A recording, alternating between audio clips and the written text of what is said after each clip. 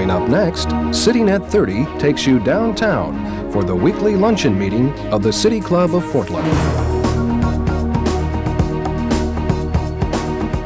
Live weekly coverage of City Club is made possible in part by TCI and is produced through the facilities of Portland Cable Access.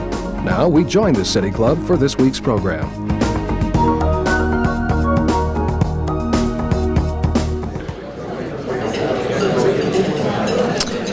Good afternoon. Good afternoon. I'm Francis Storrs, President of the City Club of Portland. I want to welcome you to another outstanding program, and I want to also welcome our live television audience on CityNet 30. Today we focus on one of Oregon's fastest growing businesses, the business of gambling. Our panel of 4 experts, Peter Bragdon, Chris Lyons, Bruce Thomas, and Ellen Lowe, will share their unique perspectives on the industry and what it means for the state. An announcement to remind you that next Friday, March 13th, we will take a look at the relationship of Northwesterners to the land on which they live. Tim Egan, correspondent for the New York Times, will explore with us the frenzied bounty and frenzied exploitation of the Pacific Northwest and the effects of its politics on the natural environment we call home. And we'll be here again at the Multnomah Club. Please note in this week's bulletin that the club's 1998 nominating committee has begun its work. Members of the committee are Susan Deskamp, Peter Heuser, Jay Formick, Stephen Schneider, Carol Stone, and Hillary Barber, and Andrew Wheeler. If you have suggestions, please forward them to the committee chair, Susan Deskamp, or obviously to any of these committee members that you know, or to Executive Director Nancy Hedin at the club office. Our board host today is Doug Marker, Senior Policy Coordinator for Northwest Power Planning Council and member of the Board of Governors of the City Club, where he serves as chair of the Issues Committee. He will ask the first question of our speakers.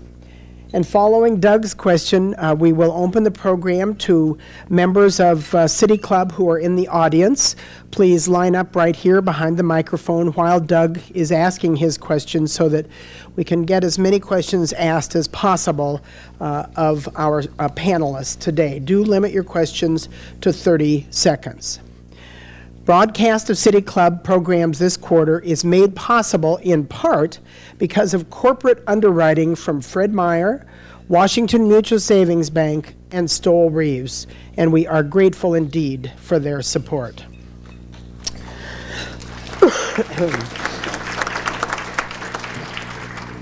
And now to our program, and gambling in Oregon will be discussed by our panelists, Peter and Chris, Bruce and Ellen, and I want to introduce them all to you before they begin to speak. They will speak in the order that you see them displayed here in front of you. Peter Bragdon is an attorney with Stoel Rives, where his corporate practice focuses on securities, finance, transactions, and emerging companies, kind of a practice you might say concerned with gambling. Peter has served as an Assistant Attorney General for Oregon to assist with the Governor's Task Force examining the state gambling policy. He has editorialized on gambling in the New York Times, and his Amherst political science background and his law backgrounds at Stanford and Yale have assisted him in writing books and articles concerned with American politics. He will be our first speaker today and attempt to put the gambling issue in perspective for us. Chris Lyons will come next. She is the director of the Oregon State Lottery, and she has been at the State Lottery for since 1986. Is that right, Chris? No. You correct when you come up. And since she's been here, the lottery has become the source of 10% of the state's total budget. Before she assumed her responsibility for the 350 state lottery employees, she was administrator for the Oregon Liquor Control Commission and also previously was an owner of clothing stores. Her special interest concerns improving communication between government and its constituents. Bruce Thomas is the president and CEO of Spirit Mountain Gaming Incorporation. He is a member of the Confederate Tribes of the Grand Ronde Community, and as a member of the Oregon State Bar, he was formerly a Stoel Rives partner. Since 1993, he has spent his time developing Spirit Mountain Casino and other tribal businesses to enable the Grand Ronde tribe to achieve economic independence. He too has served on the governor's task force on gaming. Ellen Lowe, our final speaker, has served as public policy director for the Ecumenical Ministries of Oregon since 1986. Ecumenical Ministries joins 16 Christian denominations to unite in developing community activities that focus around public policy advocacy and religious dialogue and education. She too served on the Governor's Gaming Task Force and on the board of the Gaming Addiction Foundation of Oregon. She chaired Ecumenical Ministries' 1984 effort to defeat the state lottery initiative. The players are definitely all here. My only regret is that we don't have all day to work with them. Let's start with Peter Bragdon's overview. Welcome, Peter.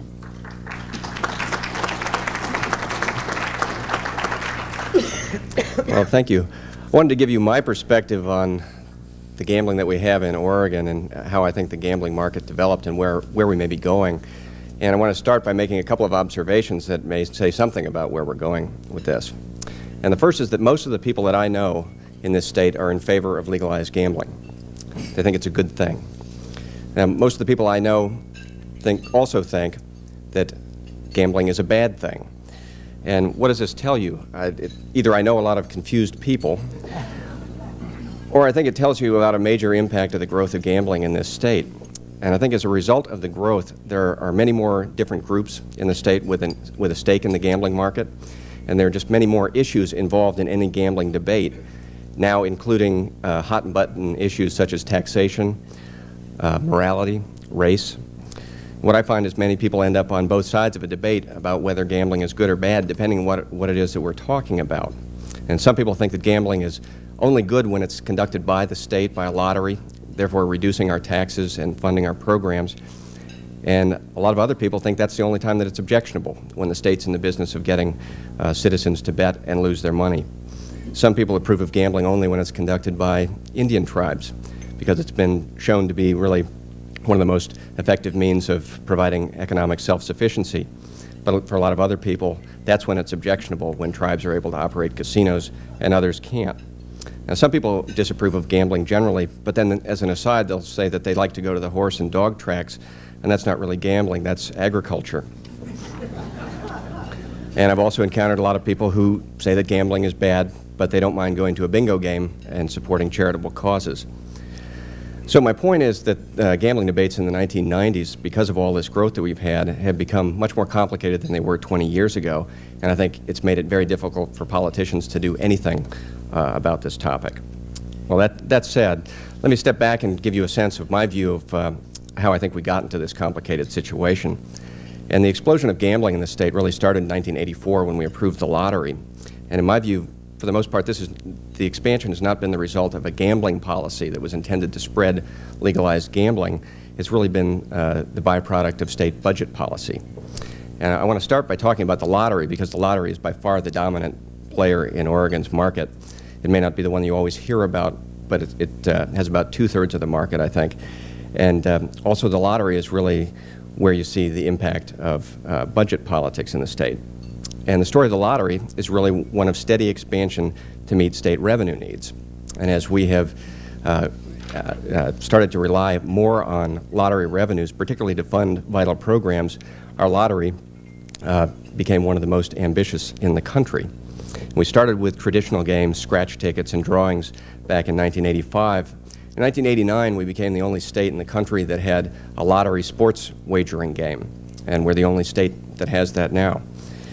In 1991, we became one of a handful of states that offered Keno which has traditionally been more of a casino-style game.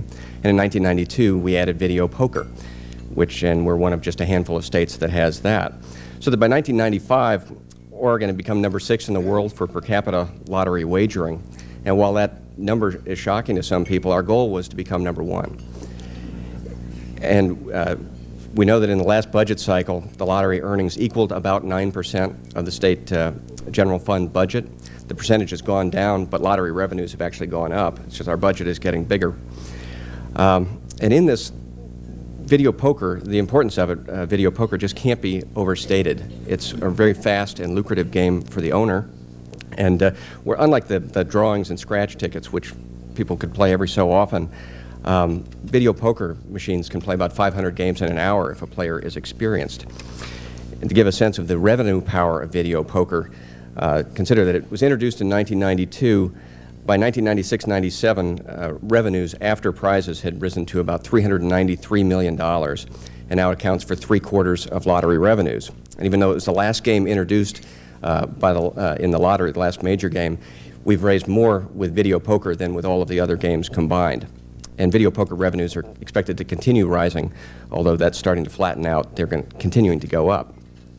Well, I think the state's reliance on gambling money helps to explain the expansion of the lottery. And when you rely on gambling as a major source of funding, it creates a political environment where there's steady pressure to maintain and increase gambling opportunities. And I don't mean to say that legislators are going to Chris's office and saying, well, you must raise this much money because that's what we want to spend. But it's the general political environment that's created. And think about this. When the state approved lottery bonds to fund education, it was not just a commitment to fund education, it's also at the same time a commitment to operate the lottery. We saw a great example of the political pressure in 1995 when suddenly it appeared that lottery revenues were going to fall short of the forecast. And what had happened is the legislature had already committed all of the funds that were expected to be raised with that forecast by the lottery. So legislators were suddenly in this awkward position of either having to cut spending or find ways of increasing gambling revenues. And not surprisingly, what you saw was a number of legislators thinking that it would be a pretty good idea for the state to add electronic slot machines. And that's when Brady Adams, the state Senate president, started touting that. Well, I think that explains the lottery, and I want to talk for a minute about another piece, which is the Indian gambling, because they're related. And I think budget policy helps to explain that as well. It's a complicated story, but let me just try and sum it up. The Indian Gaming Regulatory Act, which was passed by Congress in 1988, generally permits federally recognized Indian tribes to offer casino-style games that the state otherwise allows by law. So when you put that together with the fact that Oregon has more forms of legalized gambling than most other states, you can see the opportunities that were here in this state for tribes. We have horse and dog racing, and the fact that we allow that permits tribes to offer gambling on those events. We have social gambling, which is the card games such as blackjack in taverns and bars around the state, and that permits and creates the opportunity for tribes to offer blackjack. We have charity casino nights, or also known as Happy Canyon Days, because for the event that happens in Pendleton, and that offers up a whole range of gambling activities such as roulette. We have bingo, and then, as I said, we have the lottery. And of all of these different types of gambling, it's really the lottery that created the most opportunities for the tribes. Those are the most lucrative games. So at this point, we have 7 of 9 federally recognized tribes in the state that have opened gaming centers. And it really should not have surprised anybody. I think a number of people were surprised by it, but it shouldn't have. The federal rights that permit tribes to have gaming establishments were well known as we expanded the lottery. And when we authorized all of the new games for the lottery, we were essentially authorizing the tribes to have all of these games, and we knew it. Let me mention one other factor that I think has been at work in the politics of the state, and that's that the growth itself created a dynamic that enhances pressure for more gambling, and that's the political pressure related to this level playing field syndrome, where now we have a politically competitive market, possibly an economically competitive market, and all these different segments of the gambling market started coming to Salem saying we need one measure or another in order to be able to compete with some other segment of the market. So we had the horse and dog tracks in Portland coming to Salem asking to add hundreds of video gambling devices at the tracks. Initially that was to be able to compete with the lottery, and then they came back and sought to have that again in order to be able to compete with the tribes, and they were unsuccessful. The lottery and its retailers started asking for more games, and including electronic slot machines is the most notable one, in order to be able to compete with tribes. And bingo operators came and started asking for higher prize limits. And so the talk in Salem was of an arms race in gambling, where there'd be no place to really logically draw the line on gambling expansion. And I think it was in the midst of this, in the mid-1990s, that we started to realize that budget policy really was not an adequate substitute for gambling policy. And there was a realization that by focusing so much on revenues and the revenues we could generate for the state had expanded this gambling market without taking into account a number of other issues that went with that expansion. We'd never seriously studied as a state any of the social or economic impacts of gambling, either good or bad, and we much less weighed those factors in our public policy making. And the state had heard stories about gambling addiction and about individuals who had literally lost hundreds of thousands of dollars in playing state games, such as video poker. But no basic addiction study had ever been done in the state. We knew of individuals who had committed crimes or gone bankrupt in order to play state lottery games, but no one had ever even tried to quantify that or the impact that it had on families or on employers or on other parts of the community. And as I said, we'd heard all these different stories about competition, but there had been no serious statistical study showing the impact of one form of gambling on the other. In fact, as all these different groups were complaining about losing to one of the other groups, what we really saw was the entire gambling market growing, with more people wagering more money. Well, the governor's task force in 1996 couldn't answer most of these questions, but I think the fact that the task force raised them and helped the state to start to recognize what it doesn't know about gambling and what it should know about gambling helped to slow the expansion somewhat. Back in 1995, when we were first getting started, the pressure to add electronic slot machines was really overwhelming. And by 1996, it seemed clear to me that we were going to have electronic slot machines for the lottery. But by 1997, what we saw was a number of policymakers, most notably the governor, asking the lottery not to add these games, not to add electronic slot machines until the state had done more to both understand addiction and to do something to address addiction problems. And he also wanted to wait for the state government to start to address its own addiction to gambling revenues. And separately, at the same time, the governor began to renegotiate compacts or agreements with the with the tribes in the state, asking them each to operate only one casino in their existing, mostly rural locations. And that's a concession that he's asked from the tribes, because there's nothing in federal law that would limit that. But a number of people you've probably read about that in the paper, with these new deals in which a number of tribes, including the Grand Ronde, have agreed to just stick with one location. Well, to me right now, it's not really clear how far we're going to go to try and understand gambling in the state, and I think we're a long way from being able to answer the question that's in the City Club invitation: are we creating a monster by expanding gambling here? But in my view, in one respect, we have created a monster, and the monster is not gambling itself. I don't think we know the answer to that. It's a budget policy that relies so heavily on gambling that what we face is constant pressure to expand even before we understand the impact that that expansion has on the state. Thank you.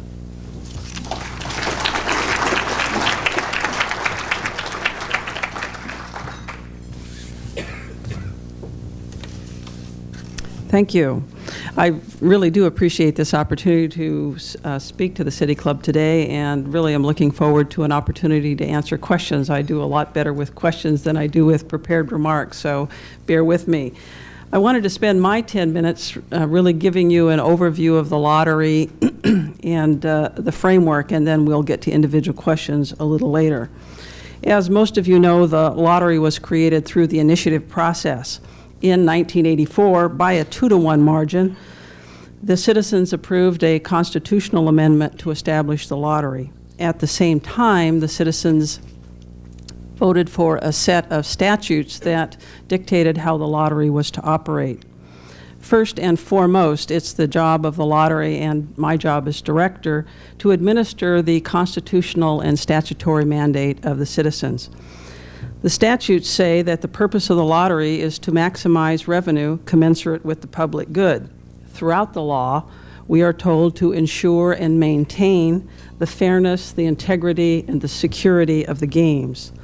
The Lottery Commission contracts with the state police to do background investigations on vendors, on our retailers, and on our staff. The Secretary of State's office conducts financial audits of our books, and we rely heavily on the Attorney General's office for legal advice. The lottery commissioners and I serve at the pleasure of the governor, and we are confirmed by the full Senate. In the law, when the citizens passed the statutes, they dictated that 84% of the money that was made from the sale of tickets was to be given back to the public in the form of either prizes or earnings.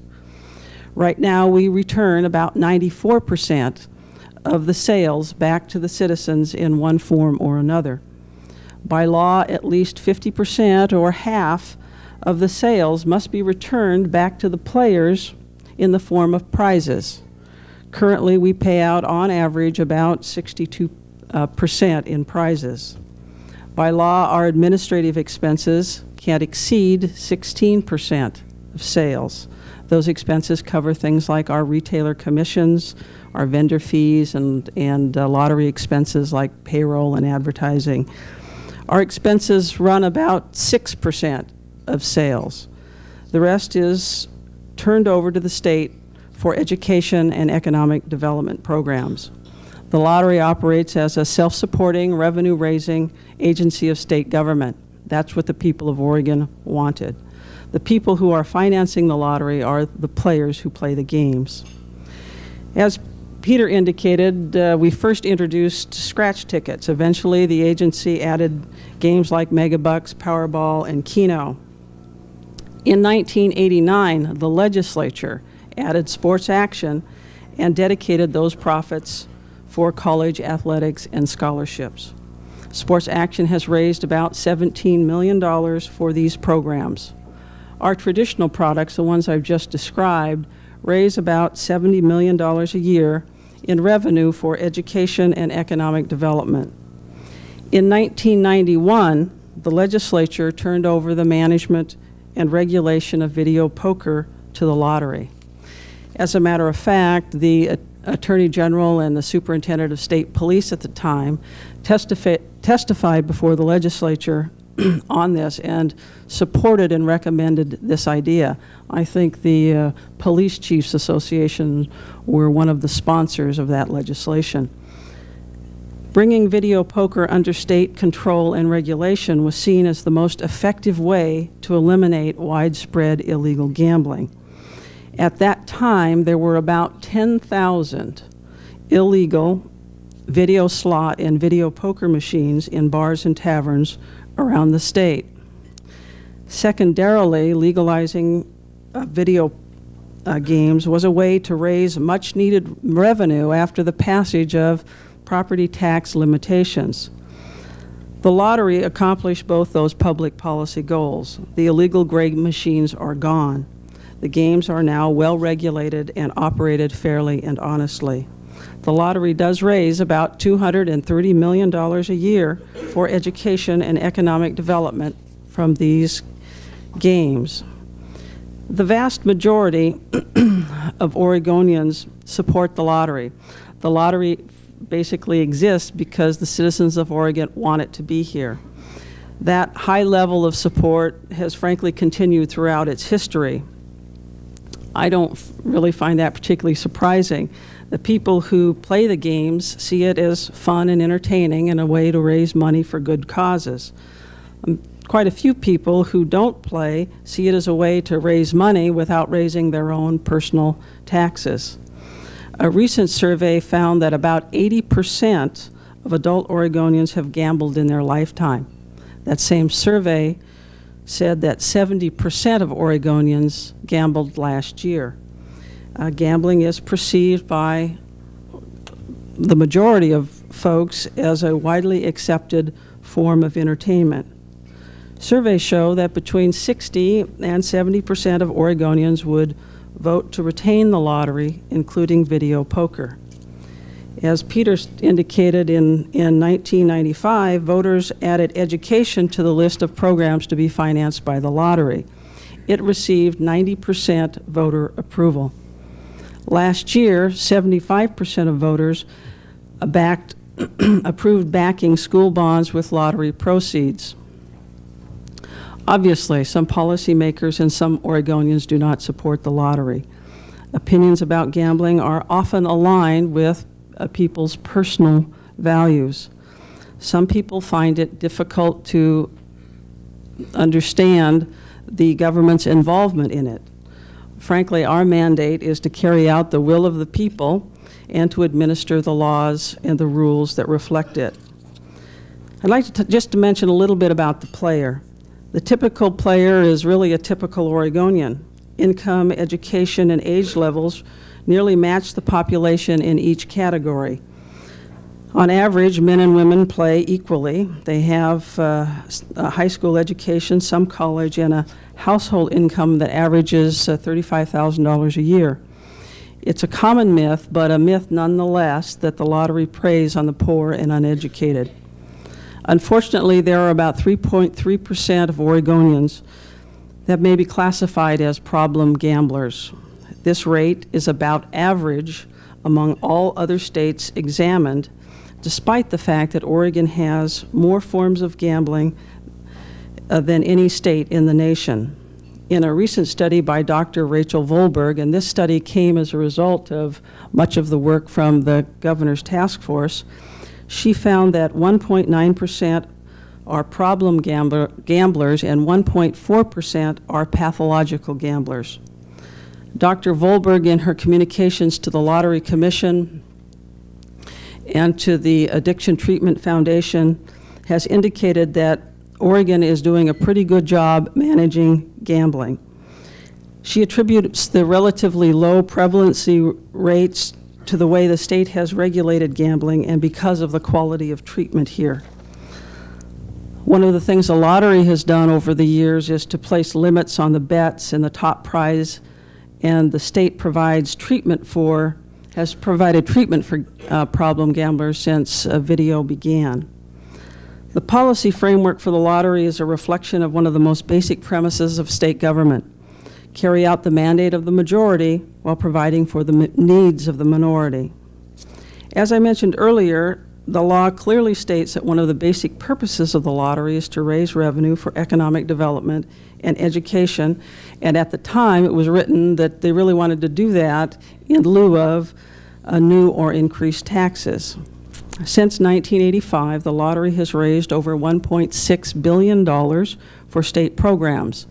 The governor and the legislature decide what the money is to be spent on. Originally, because of the economic times, about 85% of the funds raised focused on economic development and jobs, and only about 15% on education. As times have changed and because of the property tax issues, that has really reversed. About 85% of the money that the lottery raises goes to education programs and about 15% to economic development. Since 1985, the lottery has paid out over $3.7 billion in prizes. And lastly, the lottery has paid nearly $1 billion to Oregon businesses for different services and supplies. The lottery is a public agency running a gambling business. That makes some people very uncomfortable. We've been given the job by the people of maximizing revenue commensurate with the public good. We understand both our revenue raising and our regulatory responsibilities. We understand that while most people, about 97%, can play responsibly, about 3% of the population have a gambling problem. We understand that when huge sums of money are at stake, we must be vigilant against crime and corruption. We have an often complex and controversial set of responsibilities, and we take a balanced and thoughtful approach to our job. We work very closely with the governor and the legislature and have been working with the governor to establish the policy framework within which the lottery is to operate. I'll be glad to answer questions during the later portion of the program. Thank you.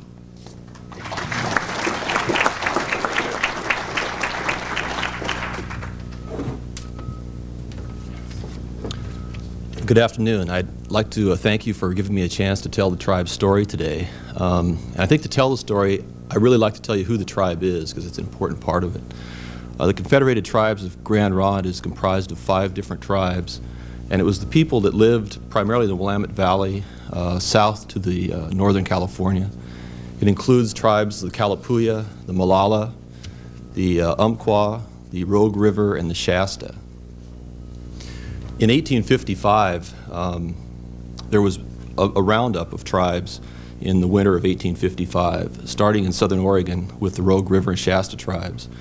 And the military brought, on the way up north toward Grand Ronde, collected the rest of the tribes on the way, and all of the tribes were put together at the Grand Ronde Reservation. Over the next period of time, various federal acts and so forth caused the tribe's reservation, which was 69,000 acres originally, to decline to the point where in the early 50s it was 6 acres, and it was the tribal cemetery. The tribe was terminated from federal recognition in 1954, and a lot of the tribal members were given one-way bus tickets under the Relocation Act, it was called, to major cities on the West Coast, so that probably 2/3 of the tribal members left the area, but a third stayed, and from 1954 until the late 70s, remained active. My family stayed there. We would go back for powwows and other things, informal gatherings of tribal members. In the late 70s, some of the people who stayed behind got together and started an effort to gain restoration of the tribe. And in 1984, the tribe was restored to federal recognition.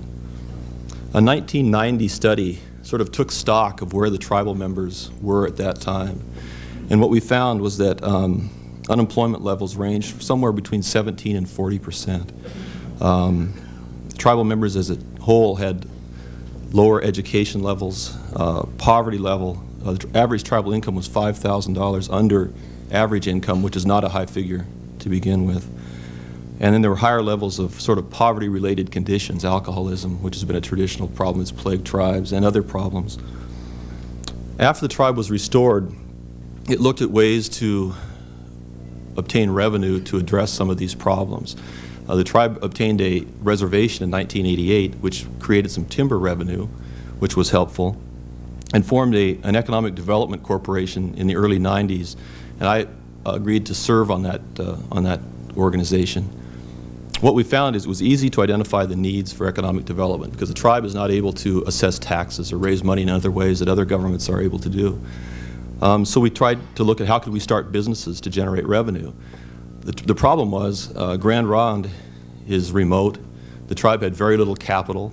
Those of you who are in business can kind of check off the things you need to start a business, and we really didn't have any of those things. But some of the tribal leaders went to visit a tribe on the East Coast that was successful. It was reorganized about the same time as our tribe, and it had business ventures and had advanced farther than we had.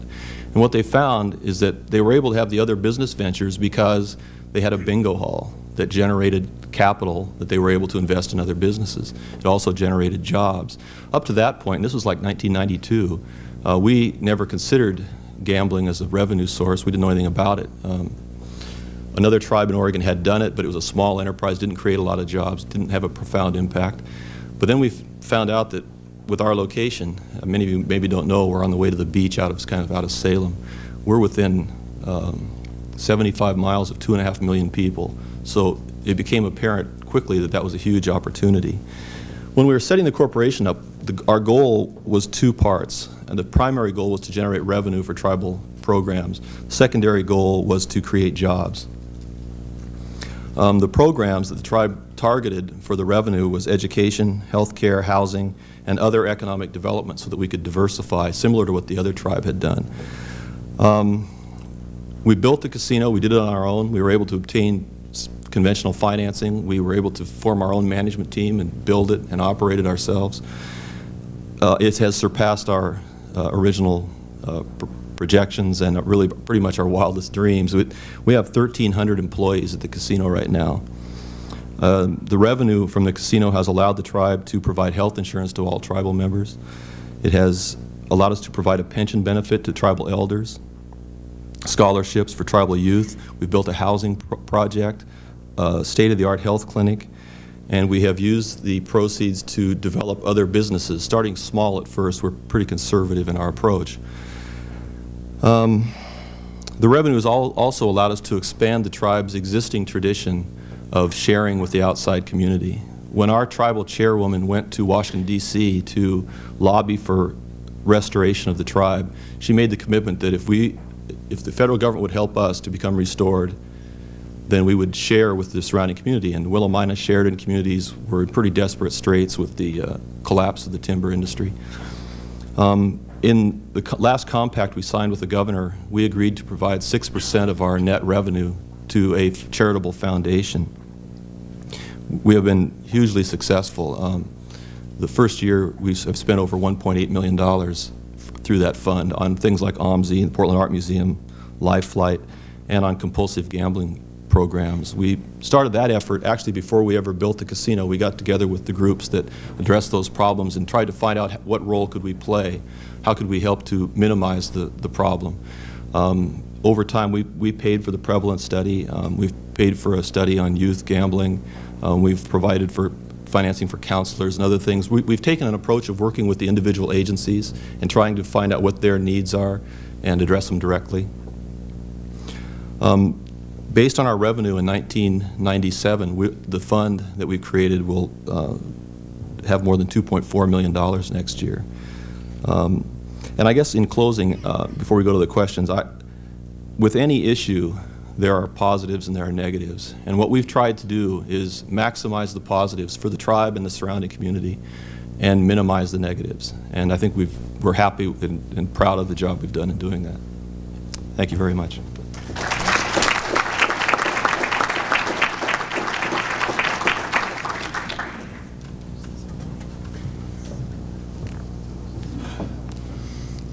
I should begin with a disclaimer, because an expert on gambling I am not. The longest I've been in the presence of a video poker machine was when the Gaming Task Force went to Spirit Mountain, and I had to listen to that, what to me was a disturbing noise, for hours. The Keno machine at the grocery store is still a mystery to me. But my knowledge level of the impact of gambling, particularly video lottery, increases daily.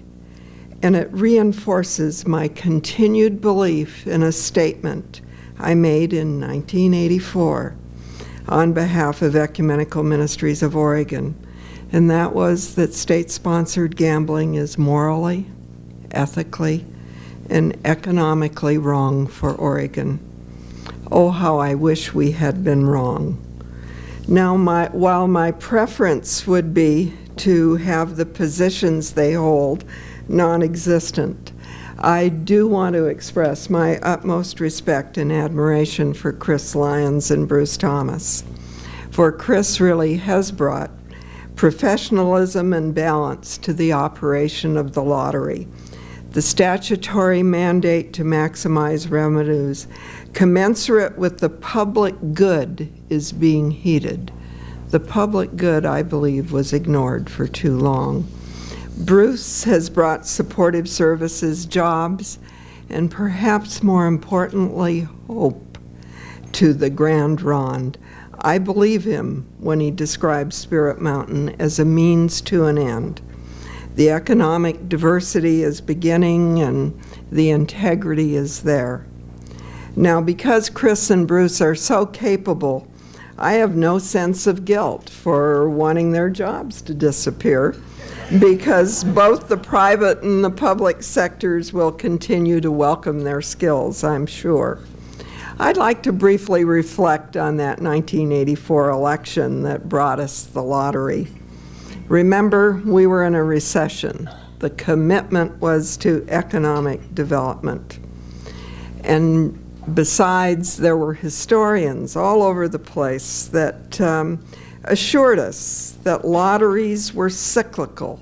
So shouldn't we relax? It would just go away. Our vigilance leveled off along with lottery interest, and that's when video poker arrived at the legislature. Multnomah County and the City of Portland appeared to be the only local jurisdictions enforcing the ban on gray games. And the legislature chose to solve the law enforcement problem of the other 35 counties by substituting legal, state-operated ones for the illegal ones, rather than looking to what Multnomah County had done. Now, in addition to the lobbies of those 35 sheriffs, the lobby also included everyone who was promised revenue, from the ports up and down the coast in the Columbia to the Board of OMSI. Some very worthy ends justified the means, and statements about the morality of the issues were summarily dismissed. Our arguments suggested that gambling encourages a form of idolatry, really a worship of luck and wealth. It was contrary to our faith community's work ethic. We also said that discretionary income would be diverted from the local stores and investments to machines. Legislators doubted our prophetic voice, and video poker became law by one Senate vote. One of the victories was limiting the video poker machines to 5 per establishments. And you know, I've often wondered if we had lost that argument and they actually had approved 10 or 15, maybe the lawsuit that Ecumenical Ministries filed we would have prevailed, because then perhaps the courts really would have said that we did have casinos in Oregon. Now, 2 of our predictions during the video poker debate have come to pass: the growing addiction of the state to gambling revenues and the increasing addiction of its citizens to machine gambling. Lottery revenues have cushioned the negative impact of Measure 5 and its progeny on local and state services. What is now approaching 10% of the general fund has allowed the legislature and us, the voters, to avoid restructuring Oregon's tax system to meet the tests of adequacy, ability to pay, fairness, efficiency, competitiveness, flexibility, consumer responsibility, the criteria that I know has been part of your studies at the City Club, and it's part of our social principles at Ecumenical Ministries. At the beginning of the last session, there were legislative leaders who spoke of adding line games to meet budget needs. And I'm sure that their primary motive was not to entertain you. Now, fortunately, line games were not added, and the Lottery Commission followed suit. But reflect for a moment on the opportunity lost to breathe fairness into our tax system. Instead, our state addiction and dependency continues to grow. Whenever I hear the hospitality industry seeking additional machines or new games in the name of leveling the playing field, I think of what will make up the fill to accomplish that leveling. It reads like the Human Misery Index: bankruptcies, embezzlements, abuse, crime, divorce, suicides. The list is long. The criminal indiscretions of public employees and elected officials are a matter of public record and therefore public notice and even headlines. But they are the tip of the iceberg of others who are feeding their gambling addiction at the expense of their families and their jobs. I should note that the criminal behavior to acquire funds, gambling funds, is generally a first-time offense. Pathological gamblers rarely have criminal histories.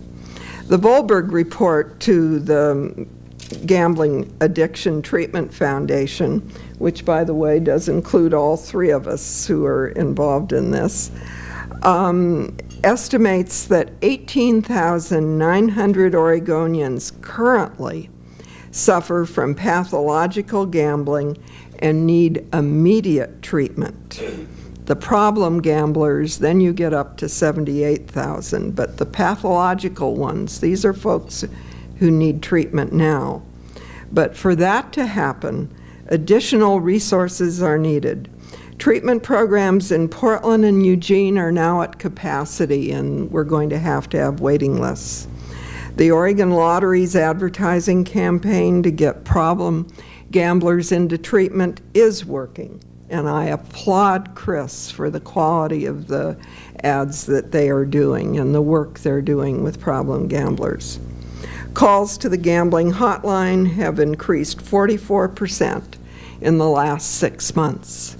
Over 2,100 people have been in treatment. Follow-up studies show that about 60% remain abstinent from gambling 1 year after completing treatment. Treatment does work. Compare that with the statistics in the A&D field. Most of the problem gamblers in treatment are there because of video poker. 80% of the clients report that video poker is their preferred gambling activity. Now, Governor Kitzhaber has called for increased funding to treat gambling addiction. And he said that he might go to the emergency board soon for an increase in addiction treatment funding. And I hope you will join me in supporting the governor's efforts. For if the legislature and the emergency board can find money to support the gambling industry, as they did last fall by appropriating an increase of over $1 million for horse racing, they certainly should be able to provide the additional $400,000 needed for Oregon families victimized by gambling addiction. I should note that the legislature has maintained a modest but continuing commitment to funding addiction treatment, even when the court, in our case, nullified the original source of dollars. And if you join in the asking, I'm sure they will approve the additional dollars at the emergency board.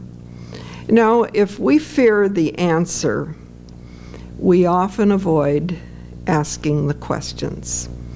And that certainly was the case regarding the lottery until Governor Kitzhaber appointed the task force on gaming, selecting Ted Kulongoski as chair and brilliantly arranging for Peter Bragdon as staff. And Stoel Rives, what a marvelous gift they gave to the state. I have a feeling that Peter would like to see this issue go away, and I hope that all of us can make it go away sometime by doing away with the lottery. But Peter was exceptional as our staff person. This task force really started a series of questions which led to the prevalence study that has been mentioned. The first youth study is underway. It's also led to the lottery enforcing dominant use, dominant purpose. They may have to start serving food at Dottie's Delis. The lottery is also doing exceptional outreach to problem gamblers. But additional outside inquiry, a continuing critique from the community is needed, particularly as it relates to the net socioeconomic costs of state-sponsored gambling. Now, I'm confident that you and the Portland City Club have all reserved the right to be wiser tomorrow.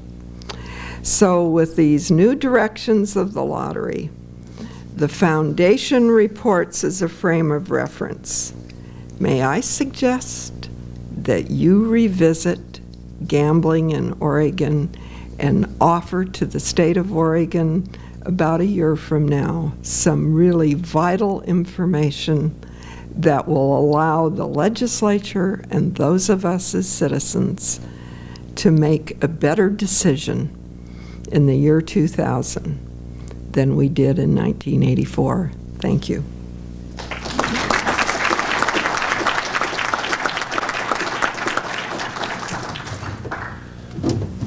Well, to start the questioning, because we have 4 speakers and it'll be a little bit awkward to ask each of the 4 to answer each of the questions, I'm going to direct my first question to Chris Lyons, and then if anyone else has a response to it, I'd like to do it.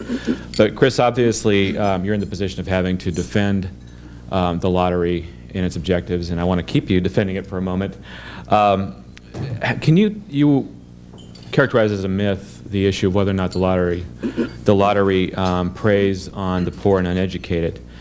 Can you tell us specifically how does the lottery define its goals for advertising, and how does the lottery measure the success of its advertising? Am I on here? I think I am. Now I hear myself. The issue of advertising for the lottery is this is a question I'm often asked. The lottery obviously advertises, and our players, this is a business for us, and so we, because of our responsibilities to raise revenue and in responding to our players who want to know about prizes and games, we get that information out to them in the same way any business would. We try to focus those ads in a way that they are fun and entertaining. We focus our efforts there.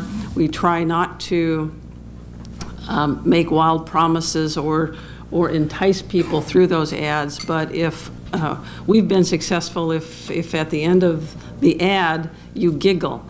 Sometimes people groan, but most often they giggle.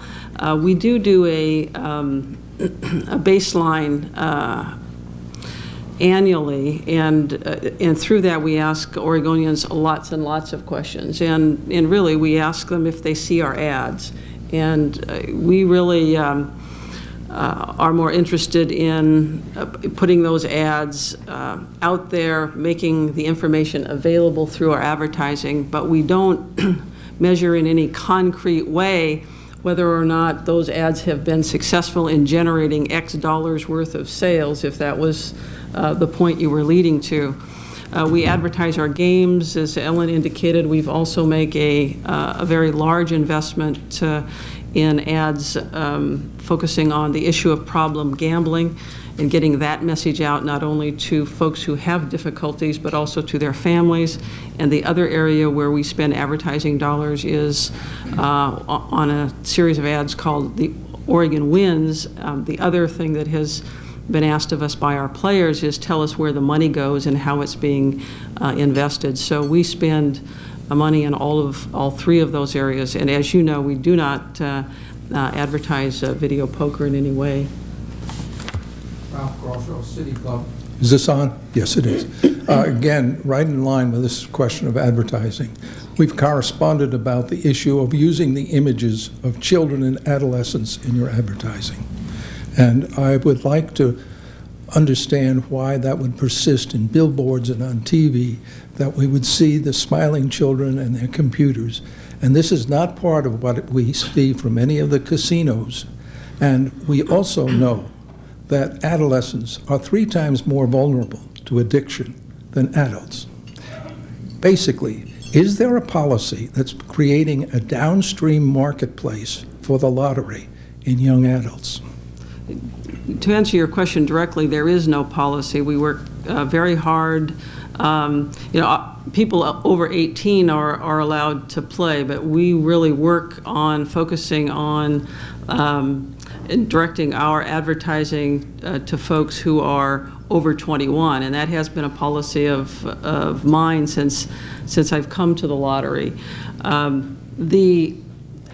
When you see a child in an ad, and we really don't do that very often, it really is focused on education and the outcome. And every once in a while we create an ad that doesn't work, and we do try to run those ads through focus groups.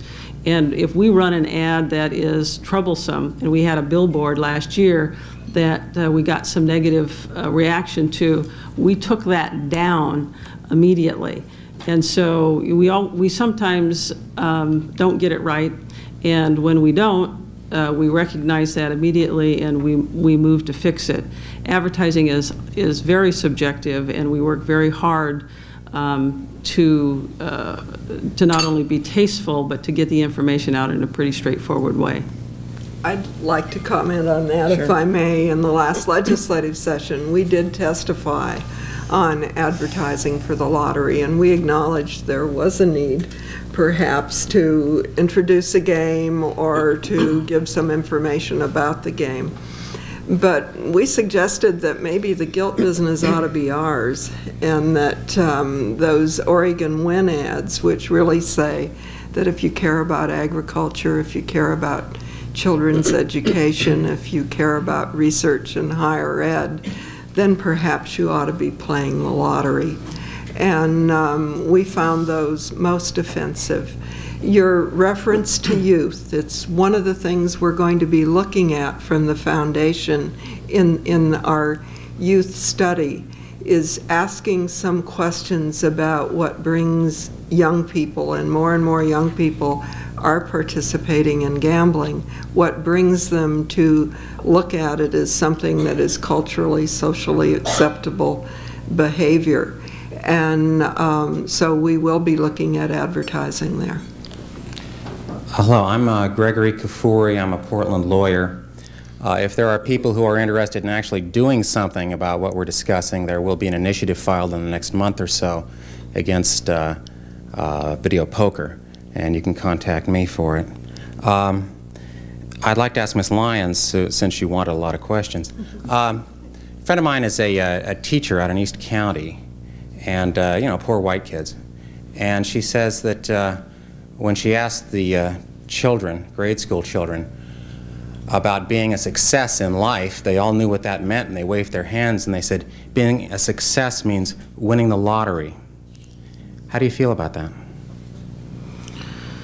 Well, I would hope that people don't equate success with winning the lottery. You know, I think in the real world, people really recognize that, you know, gambling, playing the lottery, is frankly more about losing than winning. And I think that's an educational issue that we need to make sure that people really understand what gambling is about. People have gambled forever. I think sometimes it's a part of human nature. I don't really expect it to go away, but I think we ought to look at it realistically. It is a chance. I would, if that youngster said that to me, I would explain to that youngster the facts, which is the way to be a success is to work hard and get an education and go to school and to be basically a good and decent person, and it has absolutely nothing to do with playing the lottery. Ed Borowski, City Club. I'm a mathematician, statistician, computer scientist. I lived in Las Vegas for 9 years. And my question's for Ellen Lowe. I'm in favor of eliminating the Oregon lottery. Where do I join? I think a number of places. One certainly would be to participate with your faith community and Ecumenical Ministries of Oregon, to be supportive of the Oregon Gambling Addiction Treatment Foundation. Greg Kafori just indicated that he is contemplating an initiative, and I don't know if it's for 98 or the year 2000, for the year 2000. And I know that